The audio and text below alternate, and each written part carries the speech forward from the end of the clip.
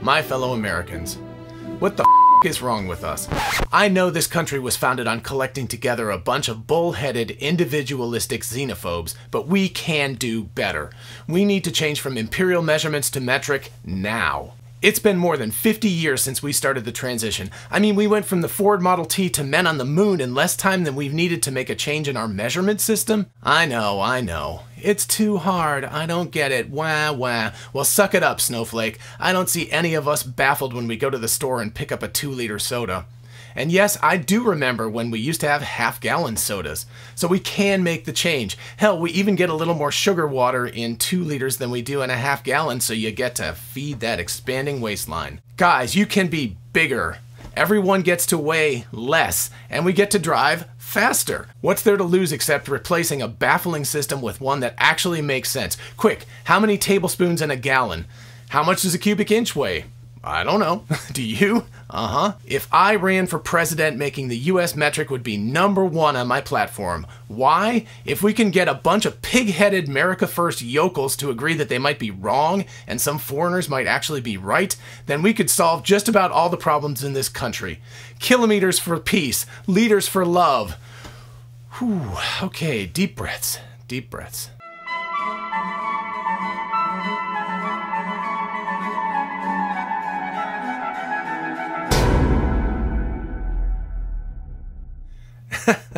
Hey y'all, it's Dr. Know-It-All. This channel is dedicated to finding out whether I really do know it all or not.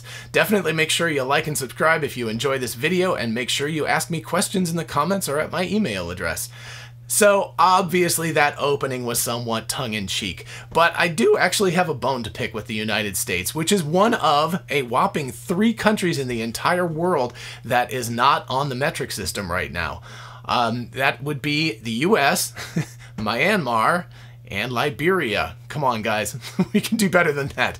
With like 360 million people in this country, we can definitely do better.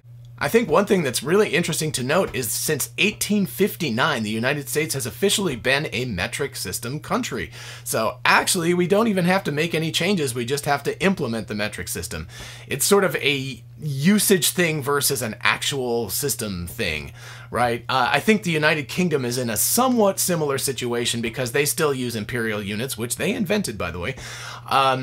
That they still use that even though they're officially metric, but they're much more aligned with the metric system than the United States. Every once in a while when you drive by those bank signs, and actually I think they're doing it less now, but it usually has something like 85 Fahrenheit and then it switches over and says like 30 centigrade.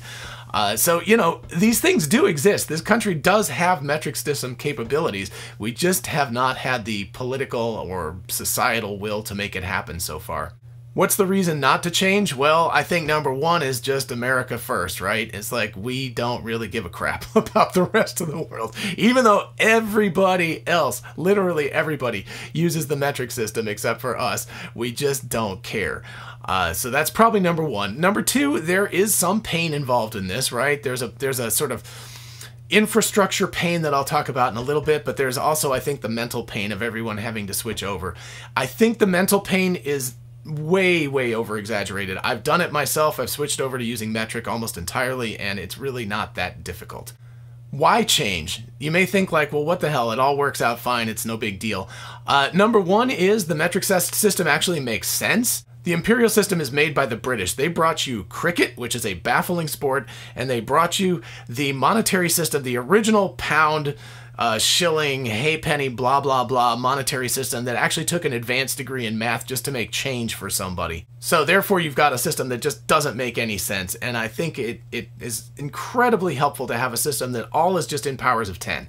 You know, a kilometer is 1,000 meters. A meter is 100 centimeters.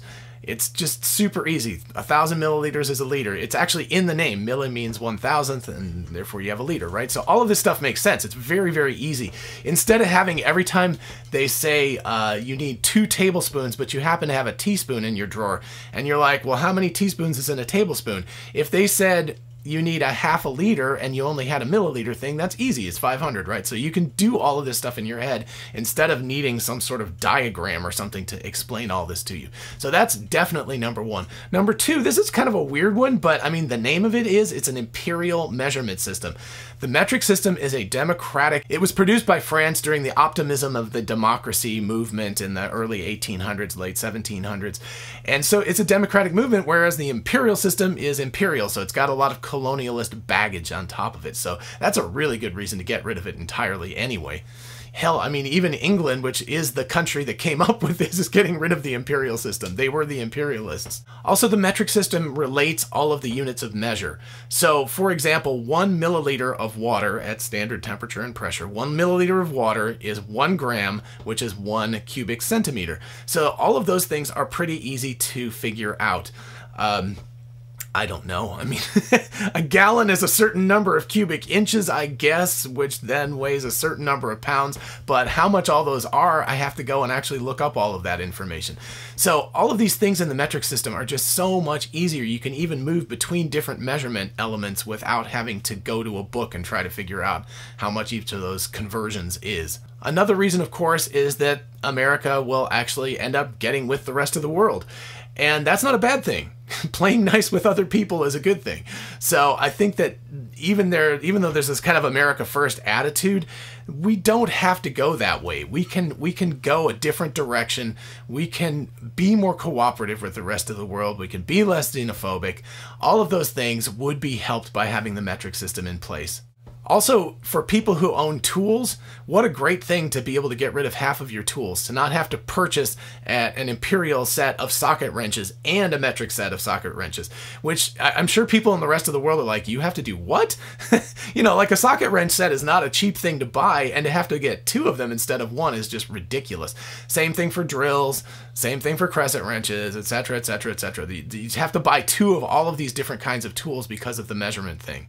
We also don't have to worry about breaking things like losing a billion-dollar spacecraft to Mars because of an error in a conversion between metric and imperial units. If everybody's just using metric units, we're set. All good. We don't have to worry about that stuff. So that would be fantastic too. Lack of breaking things, always good. We also don't need to worry about conversion when traveling. If you go to Canada, or certainly if you go to Europe or any other country in the world, everything's in metric there anyway. And so I think a lot of times US people are like, oh gosh, what do? I don't have a clue how to convert all of these things. If we were already on metric, that's just one less thing to have to worry about. Also, we can't really tell numbers anyway. If you think about it, like, what's the difference between a yard and a meter? I mean, I know there is a difference, and it's about 3 inches, I think, or something like that. But anyway, you can't really tell. If you're pacing off something, like without an actual measuring rod, you can't really tell meters. You certainly can't really tell a kilometer or a mile by walking. I mean, maybe, but certainly if you're driving down the highway and you're going, say, 40 miles an hour versus 45 miles an hour, if you're not looking at the speedometer, you can't tell. So why not just drive something like, 80? It would just have a number 80 on the speedometer instead of 40 or 45. And that's just, it doesn't matter, right? If you have to look at the speedometer to know how fast you're going anyway, who cares what the actual number is on there, as long as it matches the sign on the road. Which is another tangential benefit to all of this. I mean, here's a huge infrastructure project that the United States could undertake. Just replacing all the highway signs with kilometer signs and kilometer per hour signs as opposed to mile per hour signs would be a huge undertaking and would be a boost to the economy, because it would be a lot of signage that would have to be made and installed and so forth. So that's a positive, especially right now when unemployment is a significant issue in the country. So let me give you just a little bit of a sort of a cheat sheet, right? So I think centigrade is the one that really bothers people the most. I don't have a problem with it. Here's a system where 0 is freezing and 100 is boiling, which makes so much more sense than 32 is freezing and 212 is boiling. That's like a bizarre thing, and 180 degrees is in between it instead of 100, right? So my cheat sheet is this. If it's under 0 degrees centigrade, it's freaking cold. If it's 0 degrees centigrade, it's cold. If it's 10, it's chilly. If it's 20, it's very, very pleasant. If it's 30, it's warm. And if it's 40, it's bloody hot. like, you know, going to Saudi Arabia in the summertime kind of hot. So that's it, right? So that's just nice, easy thing. There's 4 different, well, 5, I guess there's 0, 10, 20, 30, 40. And so that's just how you can work it out. And it makes it really easy to remember, you know, if you see that it's going to be 15 degrees out, you know, it's jacket weather probably, but getting towards being pleasant. So there you go. So in the introduction, I kind of joked about, like, you know, guys getting bigger and so forth like that. But it's honestly true. Just think, it sounds much more impressive to say I'm 15 centimeters than 6 inches without putting too fine a point on what those measurements mean. Also, it's really cool to be able to say I weigh 80 kilograms rather than 175 pounds. It just makes you sound thinner just like right off the bat. And just think, you can drive 90 kilometers an hour instead of 55. So it seems like you're going faster then, right? So there's some psychological advantages to it. So I would say, like, yeah, you know, bonus time, right? So in conclusion, yes, it would definitely take work, like physical work, but also mental work and mental, you know, discomfort to go through this change. But it's definitely possible. Everybody in the rest of the world has done it already. The metric system didn't exist before the 1800s, so everybody else did it. We can do it for sure. I would say within 10 years, it would be a very easy thing to change over. And in most things, it would be faster than that. It could be done within a year or 2. Then we can join the rest of the world and laugh at Myanmar and Liberia, unless, of course, they beat us to the punch, right? I hope you enjoyed this episode. If you did, definitely mash the thumbs up button so other people can find it, and subscribe to the channel if you want more of these fun videos.